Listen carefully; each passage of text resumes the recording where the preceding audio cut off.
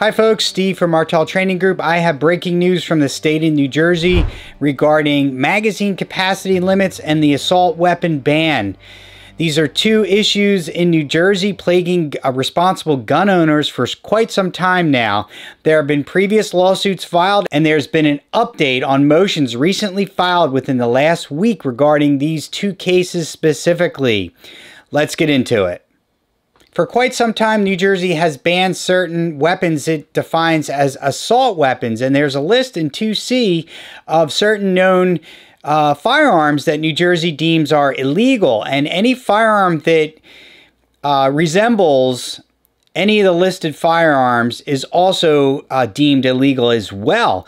There have been lawsuits that have been filed on this and also the magazine restriction. So currently, if you're a permit to carry a handgun holder in New Jersey, you are limited to 10-round magazines. Actually, everyone in the state of New Jersey is limited to 10 rounds unless you are, number one, active duty law enforcement, or you are retired law enforcement, number one, carrying under the RPO, retired police officer permit to carry. In that case, you are limited to 15 rounds under the RPO, as long as your gun is quote-unquote registered with the New Jersey State Police. If you are carrying under LEOSA, you are limited to 10 rounds magazine. Everyone else is limited to 10 rounds, meaning you can't have more than 10-round magazines, even with your guns at home for self-defense.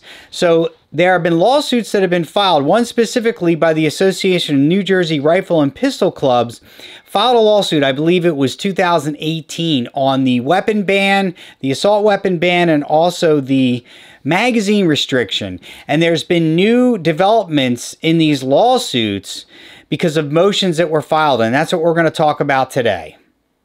So folks, if you go to the Association of New Jersey Rifle and Pistol Clubs website, there's an explanation in greater detail on their website. You can register and get alerts from them. I'll put a link in the description if you're interested, but they've been very good about keeping everyone up to date in New Jersey on these court cases. And on October 10th, 2 days ago, they filed, the Association of New Jersey Rifle and Pistol Clubs filed motions in the combined magazine ban and assault weapon firearm ban cases.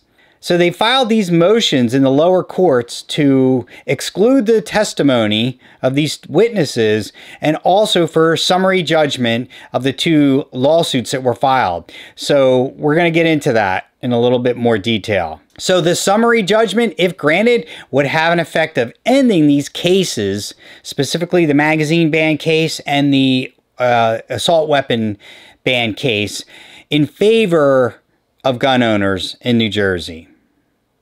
So the Association of New Jersey Rifle and Pistol Club goes on to say that their magazine ban lawsuit, which was filed, I believe, in 2018, was given new life in 2022 after the Bruen decision.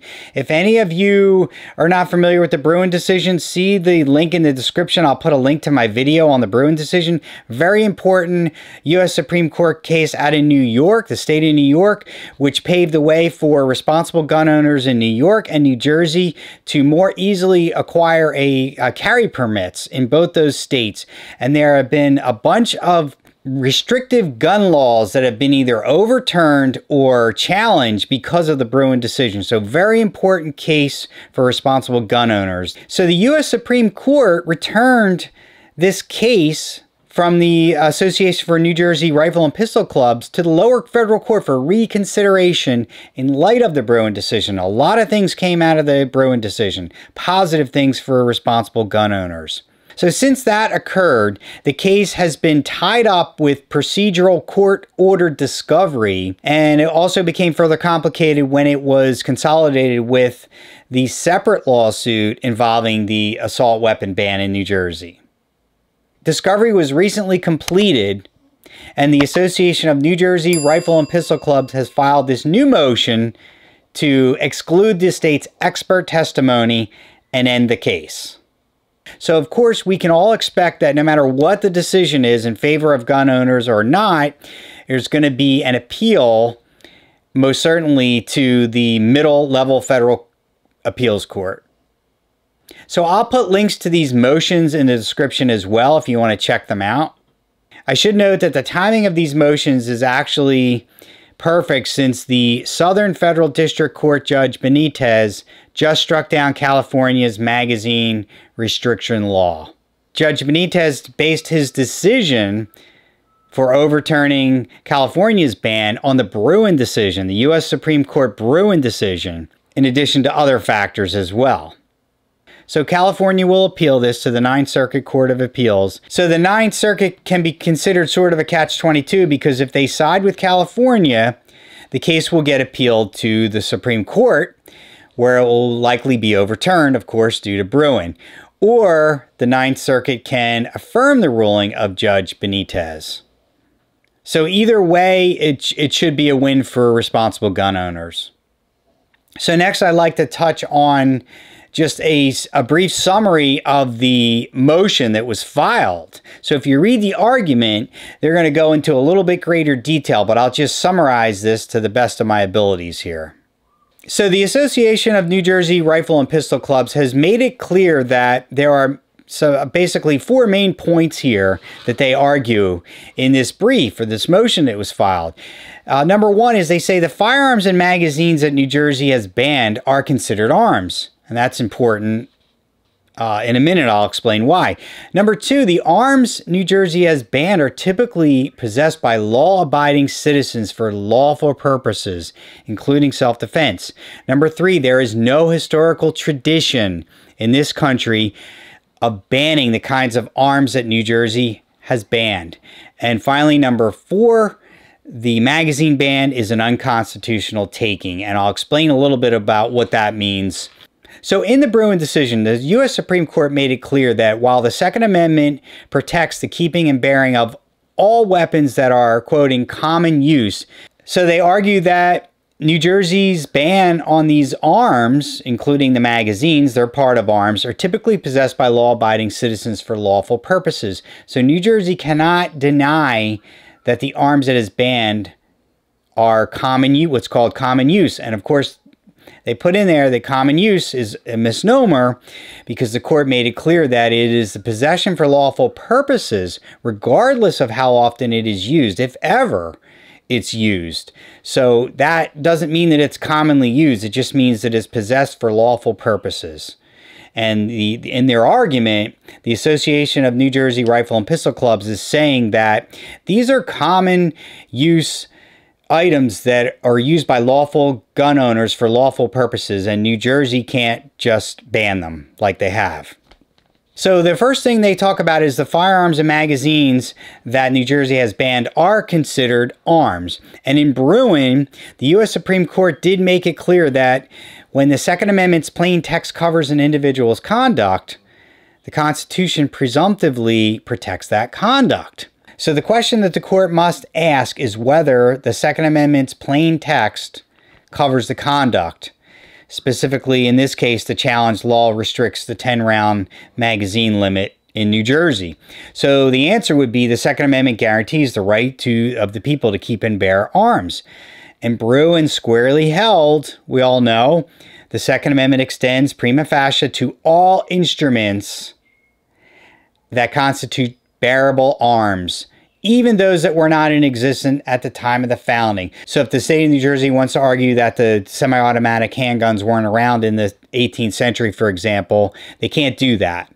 So as far as the assault weapon ban, they argue that New Jersey has prohibited the people whose rights the Second Amendment protects from keeping and bearing wide swath of rifles, pistols, and shotguns. Rifles, pistols, and shotguns plainly constitute bearable arms, no matter what kind of grip, stock, ammunition feeding device, or other features that they may have. The right to keep and bear the firearms New Jersey has banned is thus presumptively protected by the Constitution. And of course, this is no less true of the ammunition feeding devices New Jersey has banned. The Third Circuit has already recognized that because ammunition magazines feed ammunition into certain guns, and ammunition is necessary for such a gun to function as intended, magazines are considered arms within the meaning of the Second Amendment. So obviously you need the magazine for the gun to work. It's part of the arms. It's considered arms according to the Second Amendment. And they continue saying, and rightly so, it is not just the firearms alone, but with the ammunition fed by the magazine that facilitates armed self-defense. Feeding devices are not just holders of ammunition, they are an integral part of the mechanism that makes the semi-automatic firearms work. The second point, the arms New Jersey has banned are typically possessed by law-abiding citizens for lawful purposes, including self-defense.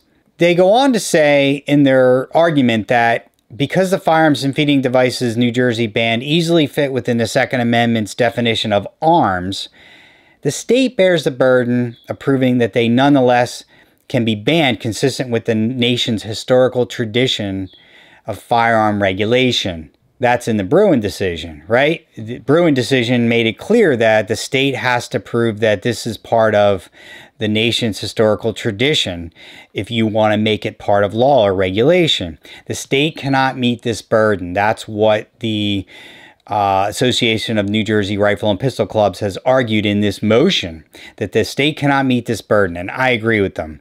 The Supreme Court has already decided what arms may be banned consistent with historical tradition.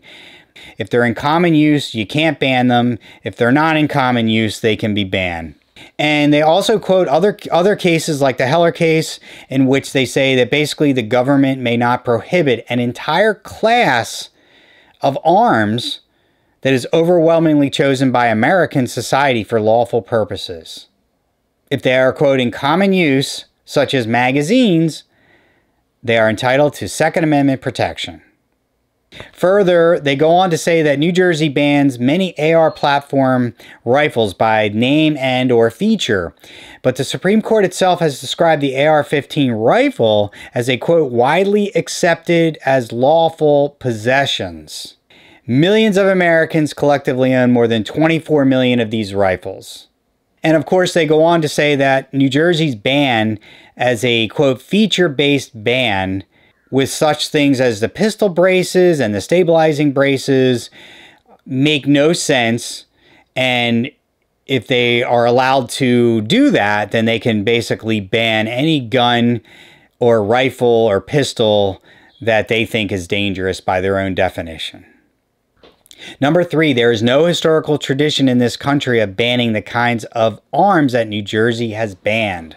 So on this point, they go on to say that New Jersey can't even come close to meeting its burden of demonstrating any historical tradition of prohibiting firearms capable of firing more than 10 rounds without reloading. The very fact that millions of Americans have chosen these arms in the tens of hundreds of millions confirms that there is not and never has been any tradition of banning them. Very good point. And finally, the last thing, they say that they argue that the magazine ban is an unconstitutional taking. So the taking clause of the Fifth Amendment, as incorporated against the states by the 14th Amendment, provides that, quote, private property shall not be taken for public use without just compensation. So in that clause or amendment, you see that they say that if the state seizes or takes an item, it has to compensate. So what they're arguing here, as they're saying that there are two types of taking. There's physically taking it, and there's also regulatory taking, by taking it through regulation. So they're arguing that the state is not compensating us by saying you can't have these. And in some cases, you have to either turn them in or destroy them. So that's a form of taking, they're arguing, and it's unconstitutional. They're saying that, in summary, the court should grant a summary judgment declaring that the challenge bans unconstitutional and permanently enjoining or prohibiting their enforcement. So the next step, folks, is the state of New Jersey has till November 3rd to file their response, which is going to likely include motions of their own.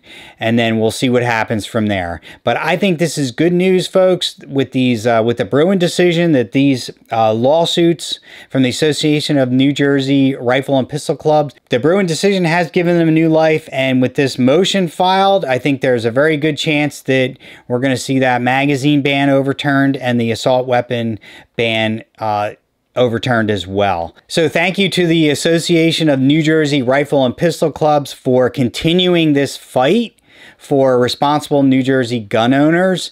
I think this is very important.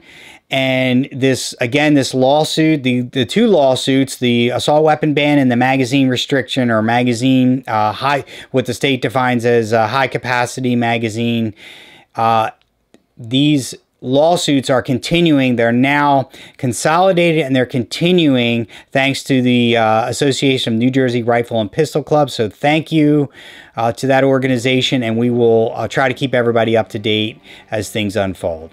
If you haven't subscribed already, please hit that subscribe button and hit that notification bell so you know when we release new videos. Thanks for watching. Take care and stay safe.